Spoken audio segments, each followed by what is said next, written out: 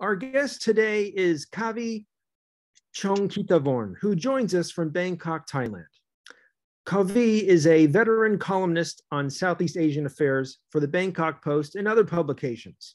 He is also senior fellow at Chulalongkorn University. He is a longtime analyst of the political, security, and economic happenings of Southeast Asia, and his commentary is sought out by many. Over his career, Kavi has served as bureau chief in Phnom Penh, Cambodia from 1988 to 1990, and as bureau chief in Hanoi, Vietnam from 1990 to 1992. From 1993 to 1994, he served as special assistant to the Secretary General at the headquarters of ASEAN, the Association of Southeast Asian Nations, before later returning to journalism. In 1993, Kavi was a Reuters Fellow at Oxford University, and in 2001, he was a Nieman Fellow at Harvard University. And from 1999 to 2003, he was the president of the Thai Journalists Association. Kavi is a prolific writer with numerous articles. I suggest checking his frequent pieces on the Bangkok Post website to learn about the latest in Southeast Asia. Kavi, we're just thrilled to have you. How are you? Thank you. Thank you. I'm fine. Bangkok is a little bit hot. Well, excellent. To begin, you wrote an insightful piece on March 15 addressing how Thai society is split over the Ukraine-Russia war. You mentioned that Thais have three different outlooks on the crisis. Can you review for us what these three divides are, and are the divisions associated with specific groups in Thai society? Well, it's a very good question. Actually, it would take 3 days to answer. Each day would take for one's opinion. Thailand has three different views on this situation. One is a very conservative, based on traditional and long-standing Thai former Russian Empire relation, which have impact on the current. The second one is another end of the pendulum, is the younger generation with a modern outlook for democratic developments.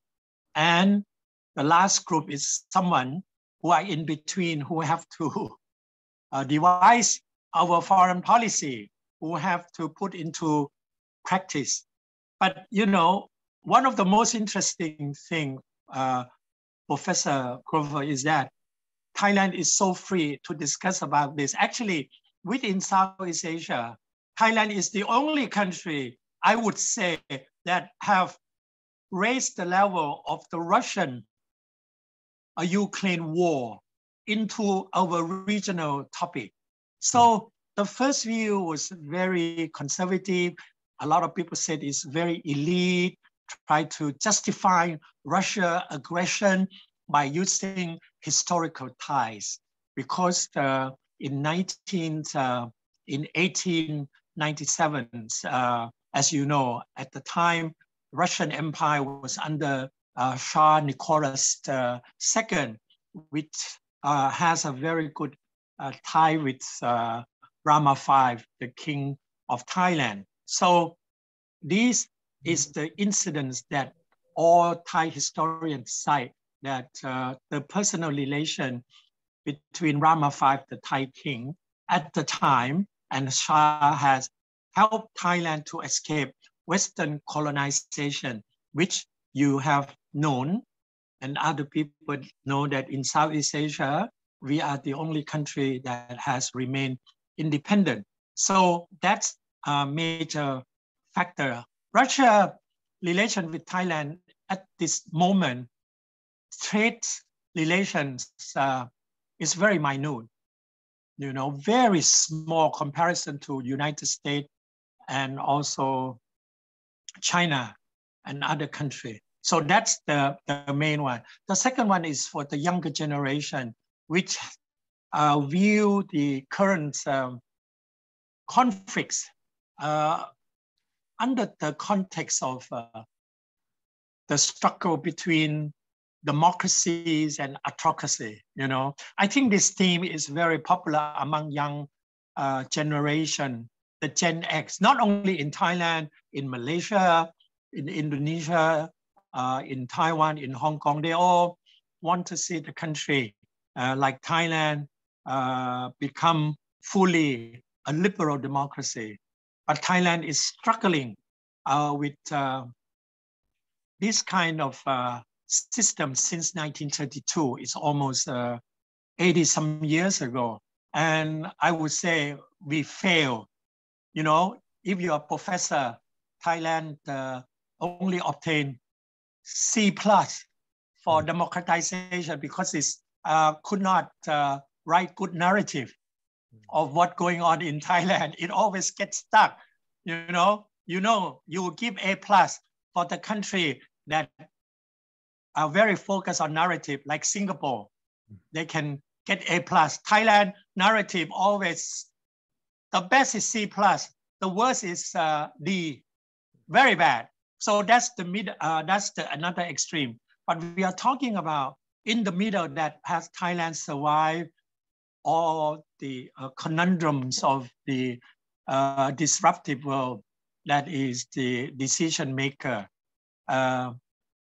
You have Thai foreign ministry and some concerns security apparatus which made the decision. As you know, Thailand joined international community, 141 of them in voting in favor against the aggression, Russian aggression in Ukraine.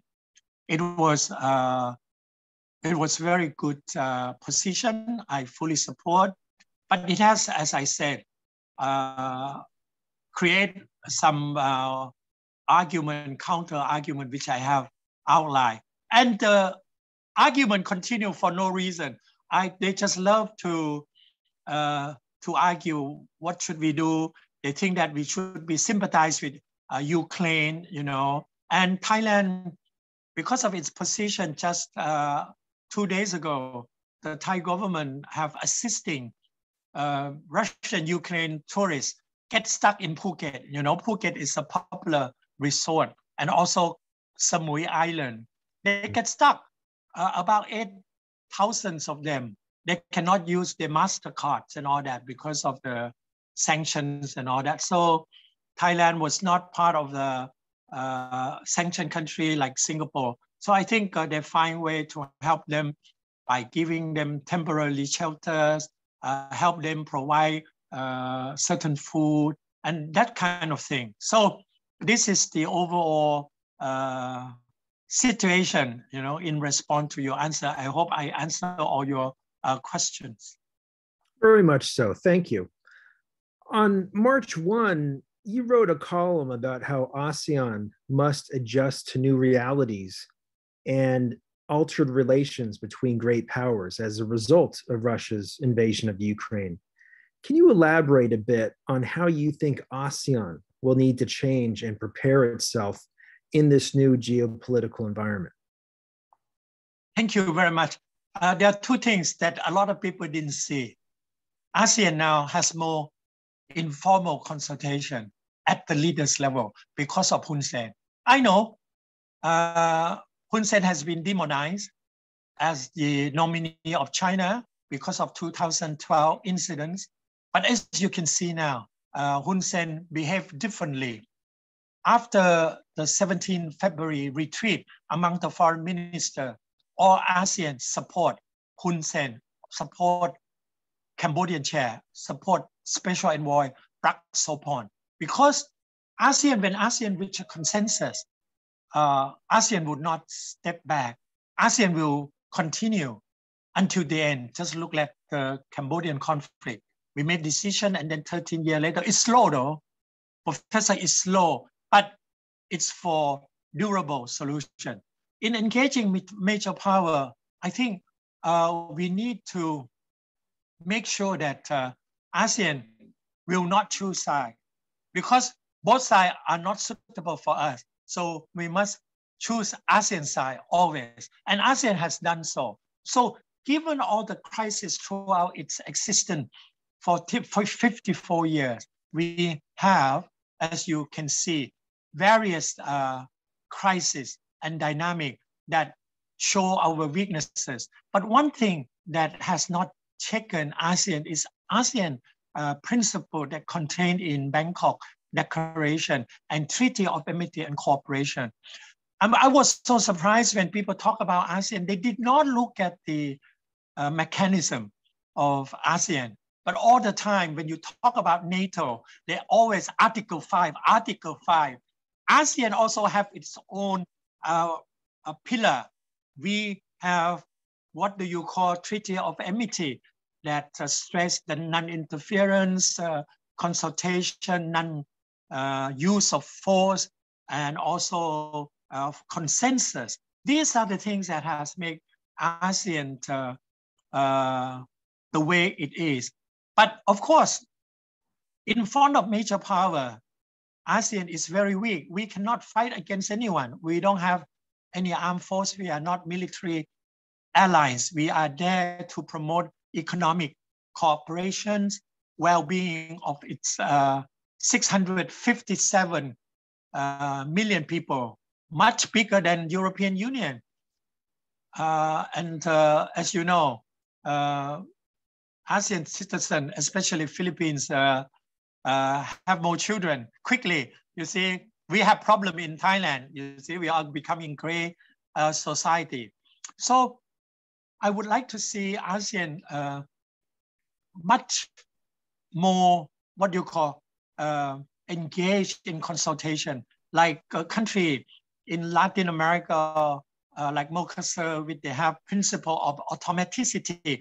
When you have a crisis, leader get together. And I think Hun Sen now has done that.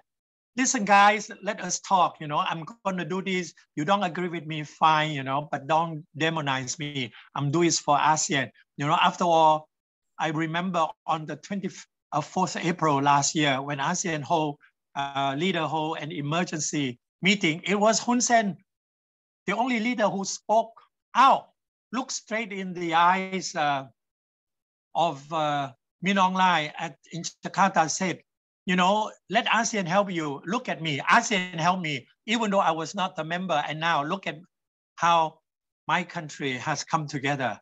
Of course, in the West, media, narrative, he is a dictator, but he's someone that has strengthened economic growth. Of course, it's very imperfect. He has a lot of problems from within, but now he wants to do a better job because it will be his third time. He wants to leave a legacy for his son. He has anointed his son, Hun Manet, as his successor. So you can describe it as the dynastic political system or whatever, but Cambodia now is worried about stability and economic growth, just like in Thailand, just like the rest of Southeast Asia. Last month, you wrote that there is a new pragmatism on the rise in ASEAN.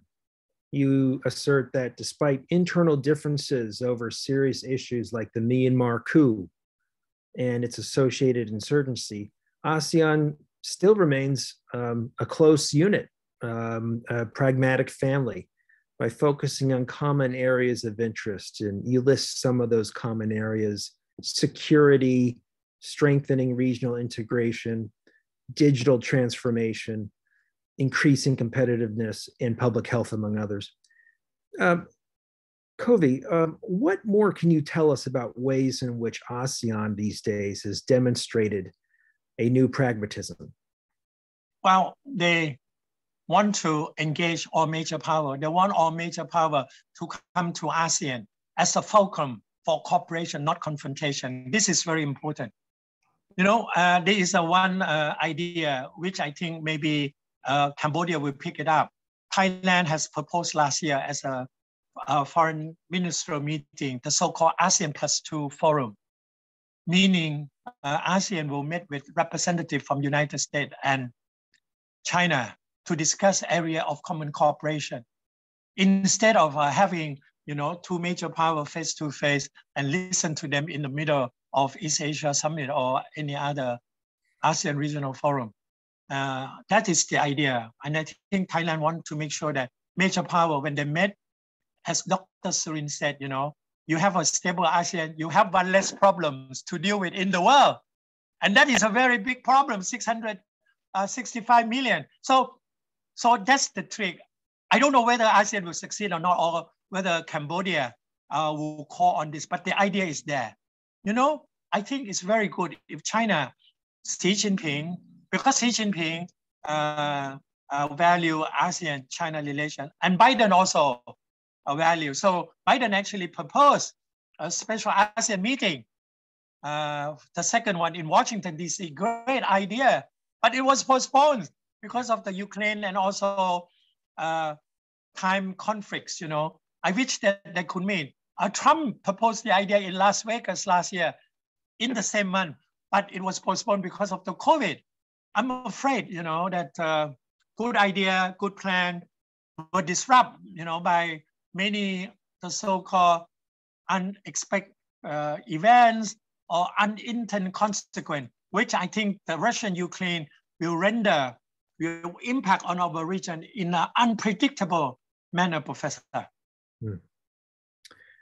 Back in January, you wrote a piece touching on Japan's Asia policy, and you cite Japan's new economic doctrine that emphasizes ASEAN and a separate area focusing on China, South Korea, and India.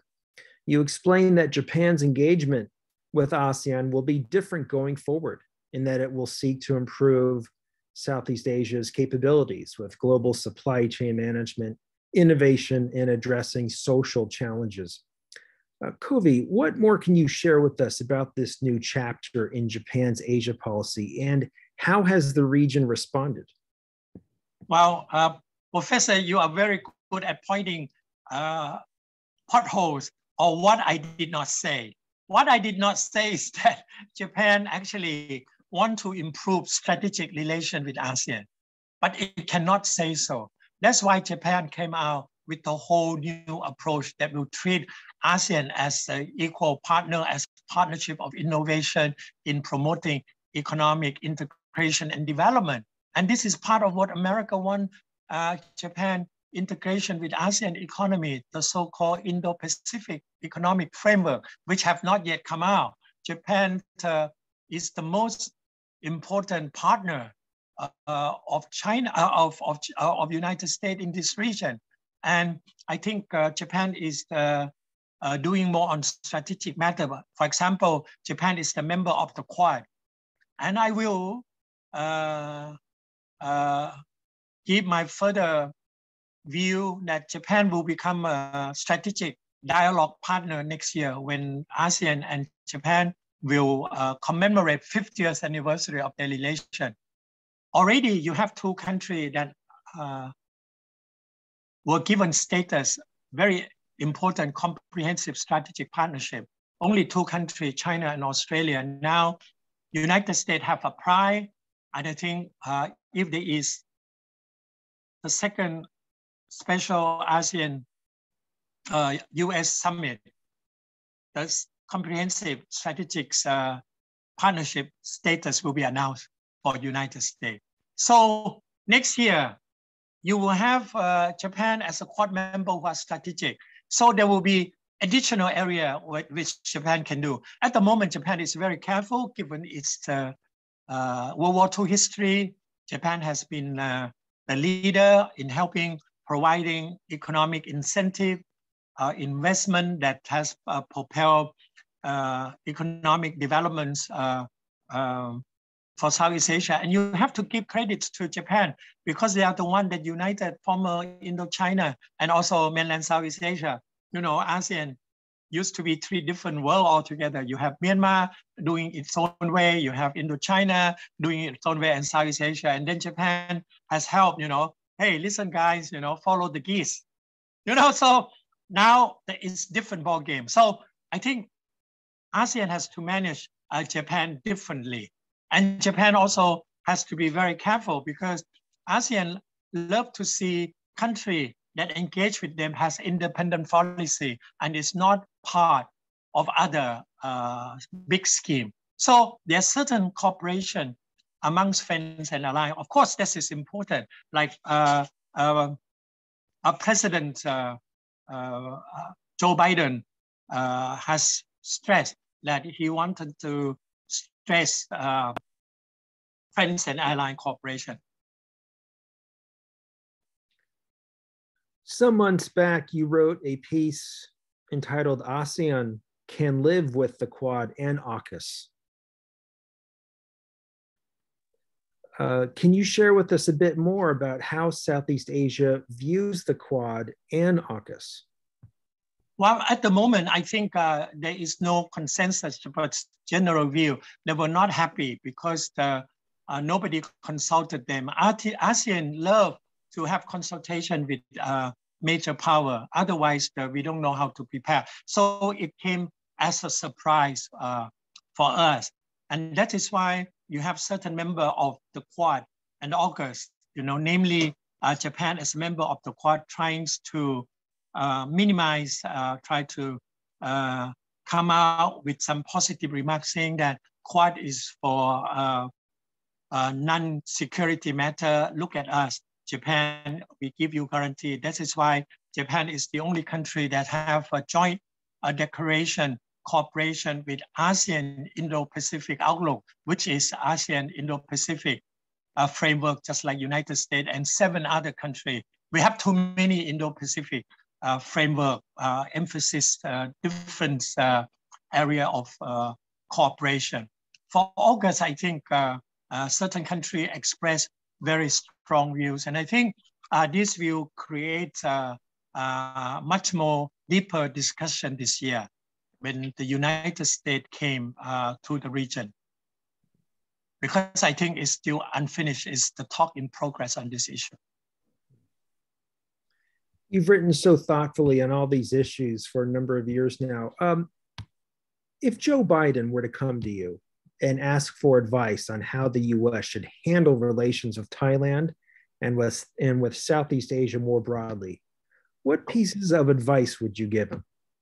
Oh, I have many, but the first thing is the most important. Number one, actions speak louder than talks. If you want to compare with Japan and China, they talk and then they immediately deliver. America, when America promised something, it takes a long time because of the Americans' procedure, the way the legislative process. I understand that because Americans have a very specific role, certain regulation you have to follow. So that you cannot deliver quick, but amazingly with Ukraine, you have done that in no time at all. With Southeast Asia, because Southeast Asia is not top priority, but now it's very important in the post-Russia-Ukraine conflict. Professor Kover, I would be the first one to say that Southeast Asia will be the battlefield of major power rivalry, especially Mekong region. Mainland Southeast Asia, of course, maritime is still important, South China Sea, but mainland Southeast Asia, we have Myanmar and all that. So I would say action.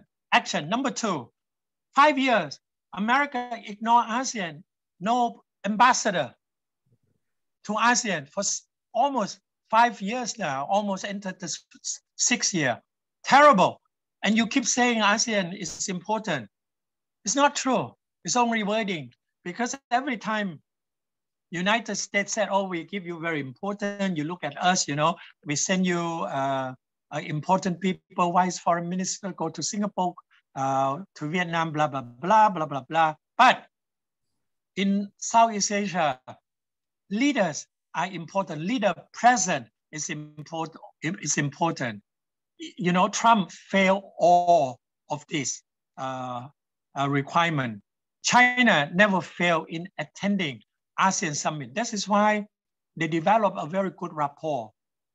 Biden also need to do that. He has done well because the first time last year under Brunei chairmanship, he attended, that is why he proposed, invite everybody, all the leader to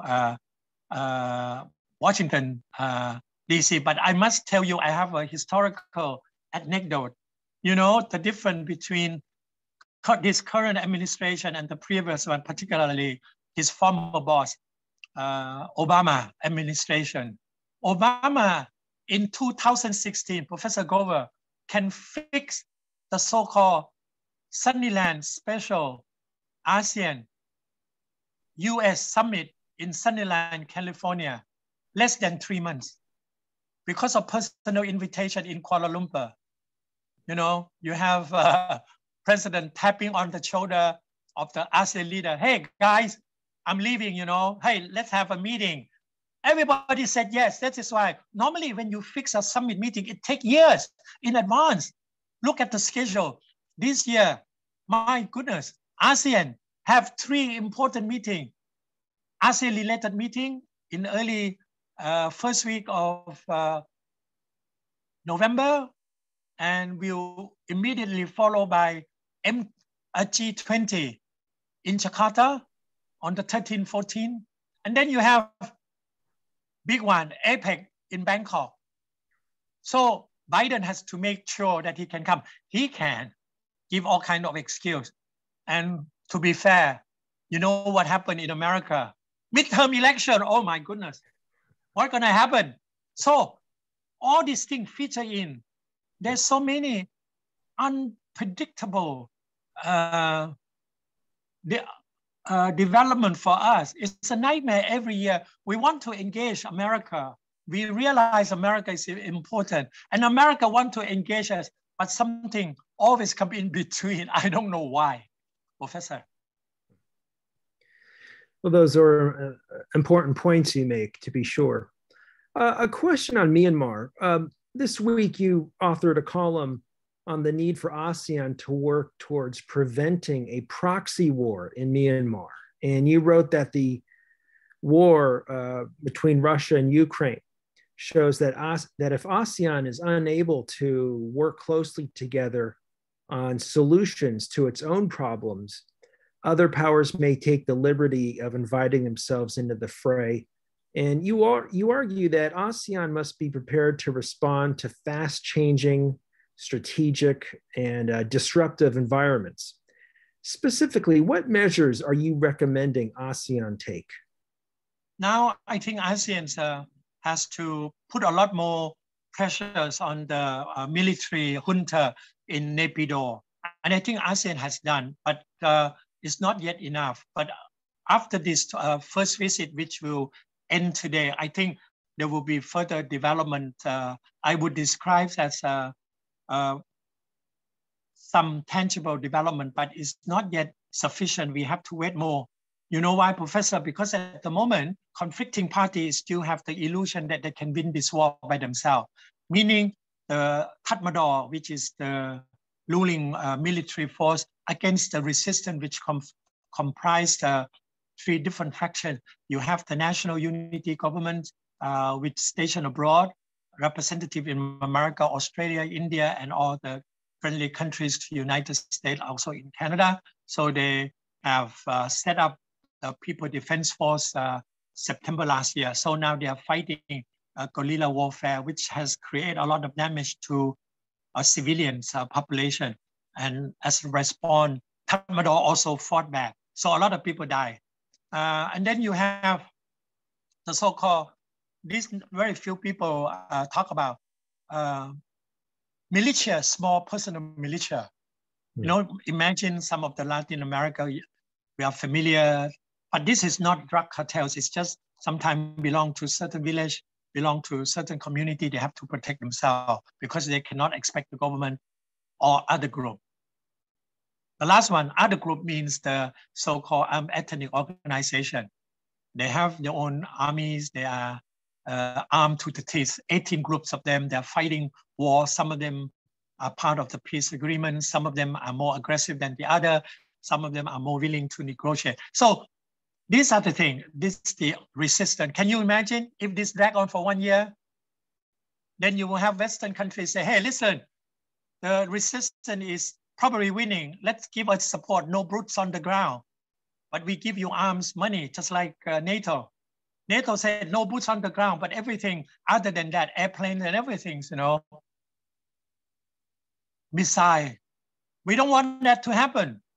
So ASEAN must make sure that one of its family is bring back, but it must be justification, tangible progress. This is a realistic, pragmatic perspective. You will see that my view is completely different than the narrative in outside, because they see that Myanmar is evil, of course, very brutal, and should be isolated forever. No, we're not. We have to make sure that we have to engage, just like what happened in Russia, Ukraine now, further dialogue, because it's unwinnable war, miseries to civilian, refugee crossing the border. And talking about refugee crossing the border, Thailand is very concerned. As I wrote in my pieces that you mentioned, we have 2,401 kilometers undemarcated, Professor, and the so-called natural channel. Can you imagine? We have never created the wall like Mexican-US along Texas or your border. We are waiting. If there is a crisis, just 10,000, 20,000 cross the border, Thai security apparatus, health security, COVID, finish. At the moment, Thailand is trying to vaccinate 5 million guest workers from Myanmar, not to mention Laos and Cambodia. Only less than maybe 7% that have been vaccinated. So it's still very minimal. If they are not safe, we are not safe. That's the problem. And can you imagine? I also wrote that there was some seized weapon. Illegal arms smuggling is easier than human smuggling, drug smuggling, because it's hot money, hot item. And I don't want to see that. But you will see that. You see video all the time, some training given to the armed ethnic group and students, young students freeing the oppressive regime and put them on social media, particularly young men and women. So this is the problem. If we allow this to drag on, I think everybody will join in. This is the war between aggressor, and we have, as in the global narrative, we have to fight against the dictator, the brutal regime of Myanmar. And that is the case. ASEAN will be pushed on the sideline, and we have to take side. But at the moment, I think this year and next year with Indonesia, these two crucial years, the remaining 18 months are very crucial for peace process, Professor. You kindly shared thoughts about ASEAN's relations with China, as well as ASEAN's relations with the US. Thank you. What can you tell us about ASEAN's relations with India today? Oh, very good. You have to know that India is our so-called Coca-Cola and apple pies. We have not taken tandoori every day, but all the cultural aspiration and traditions, of course, come from India, particularly South Asia. India is very fortunate because India value ASEAN relation. But given the way India conduct their political and foreign policy, it is, I repeat, Professor, very slow, very slow. India has 3 phases of policy.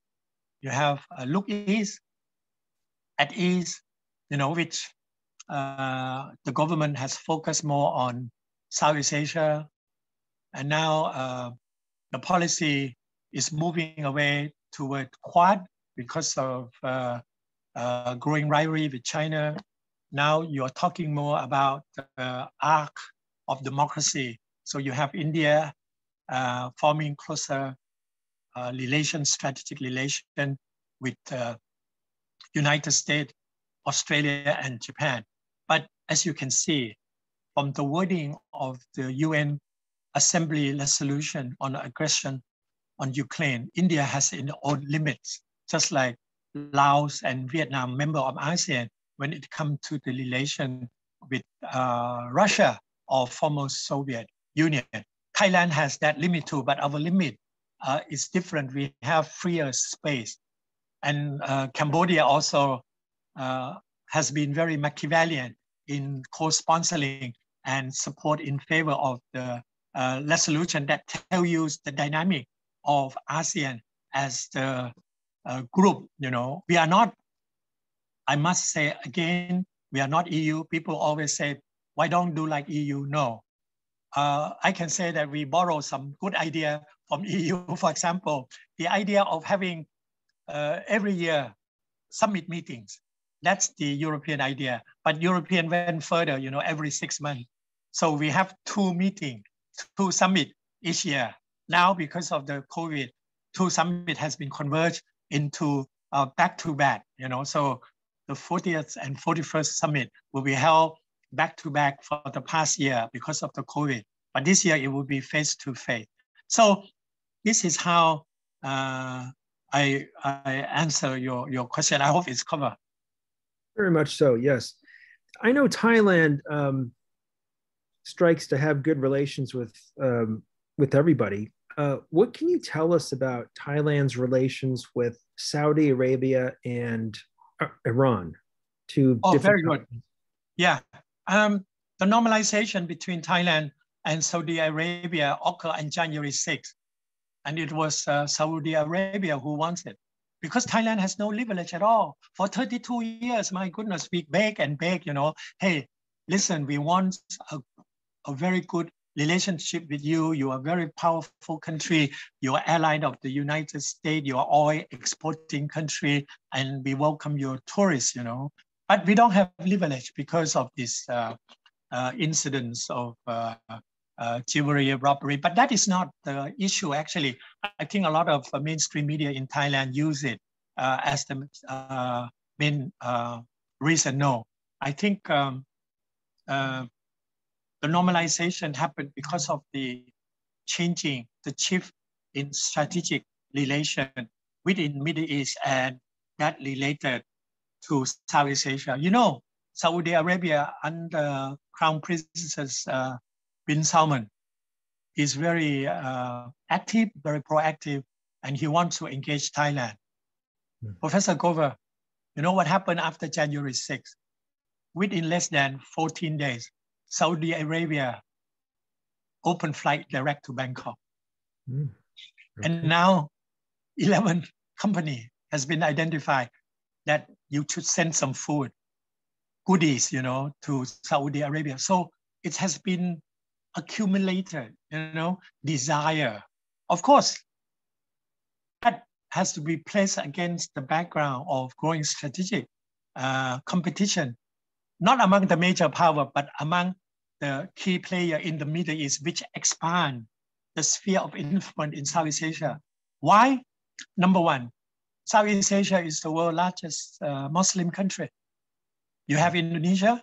In fact, I would argue that ASEAN is a bowl of salads because we have all the major religious belief and faith living together.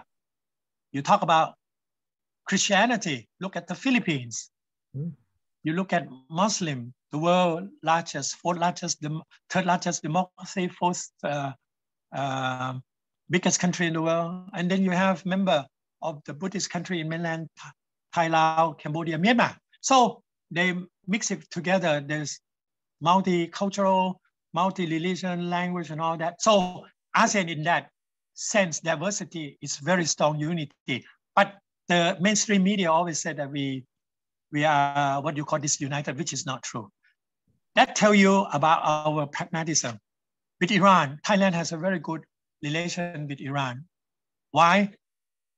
Because Iran has been developed relation with us for a long, long time ago, since the ancient time. In fact, Iranian diplomat in the early Ayutthaya period, you know, nearly 500 years ago, came to the Thai royal court and served as advisor, just like those from the Greek and Portuguese. So that kind of relation continue today. And also, we do have a group of Muslim followers.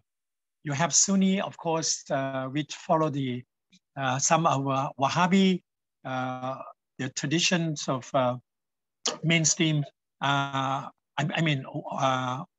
You have the Egypt, the mainland Middle East, who have the Muslim mainstream, and then you have also another Shia, which also Thailand have absorbed. You don't see them much. They are small minority. We have around maybe 10 million, I would say, is informal of Muslim, and less than maybe 0.5% are Shia. So that relation continues. So we maintain a very good balance. So at the moment, Professor, I will be the first to tell you, Thailand is one country. Maybe there are several, but I have never seen. We have no enemy in the Middle East among 54 countries. So now Thailand is now in a very good strategic position for two reasons. Number one, Thailand, it is the center of Indo-Pacific. You look at the map, just say rightly or wrongly, you know, that's the red dot. So secondly, Thailand has a foreign policy that do not align with any. You know, we are very careful. So in the future, there maybe could be some adjustment to make. But so far, so good. But this disruptive environment that are coming to us, not only Thailand, because Thailand cannot change alone. It needs a regional environment to give support, particularly ASEAN, because Thailand is the only country that has DNA, ASEAN as a DNA, because it helped found ASEAN, and it has never changed its policy since its inception. Dr. Surin will emphasize that, you know. Sure. Others always change. The Philippines, Malaysia, Indonesia, flip-flop at times, but Thailand very consistent, strengthen, and now it's wholeness of ASEAN, also the role of Thailand. That is why a lot of people criticize Thailand, say, why don't you speak out? No, I don't speak out. We speak out. That's the way we have to approach some of the country, some of the situation. Professor Kova. You publish so frequently. Kavi, what are your writing habits? Where do you typically write? What time of the day or night do you write? And what's your method for turning out so much work? First of all, you asked a very good question. First of all, I want to write because there are few people who write in Thailand you can count. You know, when Dr. Surin was still alive, we joke, you know, you and me are two competitors because he's the newsmaker. I report on him, you know, so we are two. But in Thailand, we have less than 5 persons who write on foreign policy, and strictly who write regularly, maybe reduced to 3. And if you want to turn out frequently, reduced to 2.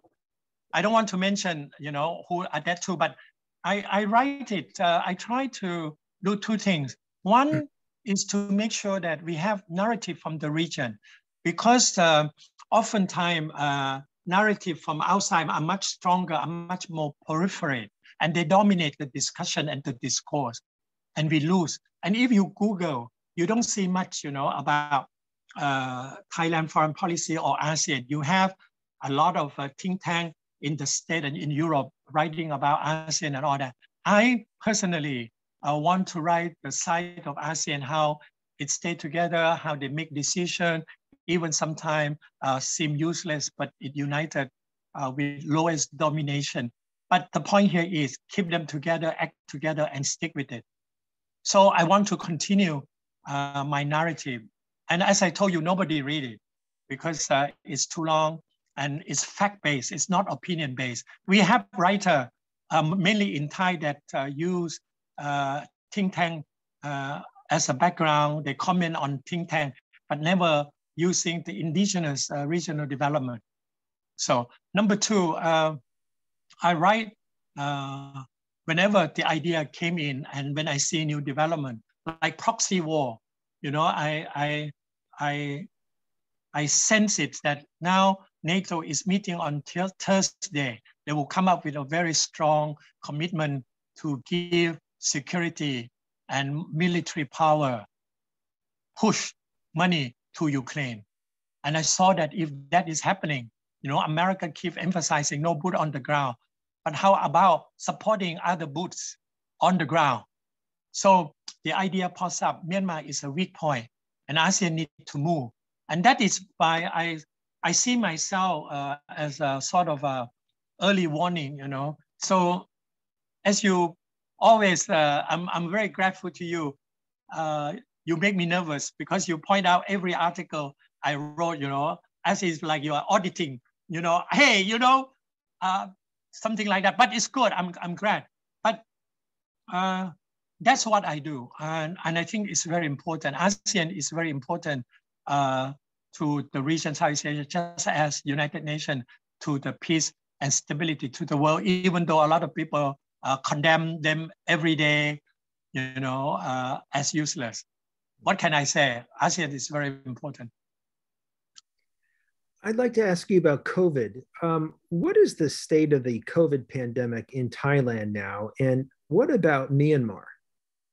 Oh, Myanmar situation is not good. That is why there's some special delivery by neighboring country and by NGO, because United States is completely anti the Tatmadaw. And, you know, America contribute a lot of vaccine to the WHO administrator program, COVAX. And some of the people, some of the country, for example, Sudan or Afghanistan benefit from COVAX, but not including Myanmar. So Myanmar need vaccine. And Thailand, for the first time last week, after all this controversial debate, you know, why don't you give to the Thai first now? Nearly 80% Thai have received 2 shots and 70% third booster. So now they're handing out. Actually now Thailand is follow major power with vaccine diplomacy, but in a much smaller scale. We have giving 500,000 AstraZeneca. Thailand is one of the 25th country that have license to produce, and the only one in Southeast Asia to produce AstraZeneca. So we are giving to Myanmar, next Vietnam, and Laos. Cambodia doesn't need it because Cambodia earlier last year when you have the COVID strike, Cambodia just take in everybody, the Russians, the Chinese, the Americans, so they very well cover. Mm. So that's the situation. In Thailand, luckily, I think the early engagement because of domestic politics is politicized. Actually, Thai healthcare program is very well designed because of the professionalism of the medical doctor. Thailand, as you know, for 30 years has a so-called public health volunteer, Osama in Thai, you know, Asa Samak. They are very good. You know, I live in the provinces. Each volunteer take care of 10 members of the family, so they know who get COVID or no COVID, get injection, or also they go out and they receive, you know, less than 600 baht. Mm. It's about less than $19. But now the government give them $28. So they're very happy, 1,000 baht. So they go out, so they know everybody, so they can seek control. But at the moment, we still have a very high level because of Omicron, Deltacron. Yesterday is around 20,000 new infection, but we have declared that it will become epidemic. So we will handle it. And one thing, you know, that is strange about Thailand, you go out, if you don't wear mask, they don't have to shout at you. They look at you and point finger. Oh, I'm sorry, I forget my mask, you know. So that's the collective spirit that we have. And you find that in other countries as well, in Southeast Asia. So that is not a problem, but it has been interpreted because the government, because the public here, they their obedience to dictator. No, I don't think so. They think that they have to contribute, you know. But now things, I think from April 1st, most countries in the region will be open because they need tourism, they need to do business. For the past 2 years, you know, restaurants were closed, service industry have been disrupted. So this is the general situation, but still certain countries need vaccine, Myanmar.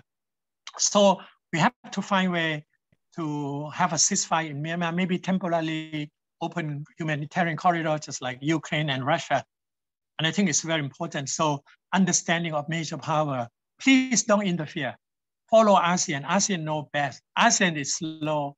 Sometimes it quarrel, but in the end, family is a family, so they stick together. I just want to ask you a few last quick questions. I want to be mindful of your time, just in the remaining few minutes we have.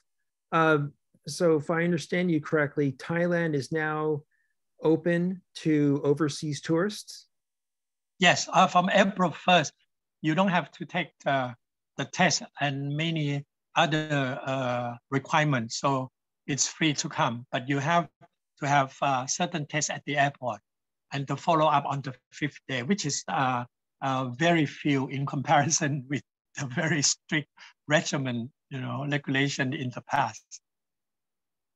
So that means hopefully soon, Americans and others will be visiting Thailand again. Oh yeah, I think America, yes. That's just wonderful news. And, you know, I know a lot has changed over the past 2 years. Do you have any restaurants in Bangkok that you can recommend for us to visit when we come to town? Oh my goodness. Thailand has over 500,000 restaurants. And now a lot of them it now feature in Michelin and also Yap and many other leading food magazine and ranking.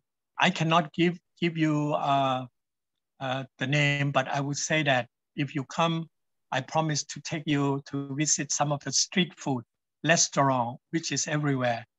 Thai street food now has become world famous because people enjoyed it, you know, good food, fresh, you know, and Michelin star have been given to Thai street food because they are wonderful. You can never imagine award Michelin star to French restaurant street food, you know, there's no such thing. But right. In Thailand, it's become the prominent. You come to Thailand, you go to Michelin star street food, you know, like for example, crab, omelette, wonderful, you know, pricey. And then you have noodles, you know, with beef, broth and all that. Very interesting. Yeah, that was what I was going to ask you. Do you have a particular dish that you recommend visitors try? Oh, Thai have 5 dishes that people try, which I don't think you must have. For example, Tom Yum, Pad Thai, Pad Siu, Gang Khieu Wan, and Mu Satay. So that is 5. You probably know it's satay, Thai satay, Pad Thai, green curry, and also fried flat noodles. So these are the things. But now, you know what happened?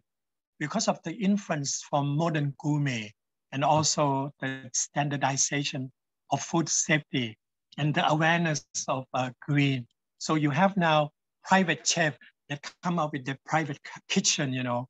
I would like to propose to you, if you want to eat a good combination of Thai cuisine, go to the restaurant named Sam Law, okay, which is the tricycle, Sam Law. And you have to book in advance 1 month or 2 months, and they serve limited guests. And it's not cheap. It costs about, I think, $89 during this current. They serve you maybe nearly 12 courses of food. They mix all the natural ingredient from certain provinces. Very European in preparation, very high level standard, very clean and very hygienic. So now you see this high premium level, Thai gourmet, which accessible by those who have money, but street Thai food, you can get the same taste, excitement of street food, but it's still the same old tom yum, and all that. But there's a new trend here. Very gourmet, very stylish, very good, but very expensive. Well, it sounds wonderful. And thank you for that tip. Kavi, I'm grateful for you taking the time to do this. I know how very busy you are, and I've learned so much. And on top of that, it's been very enjoyable. So thank you very much. Thank you. Sawadee krap. Thank you so much. Sawadee krap.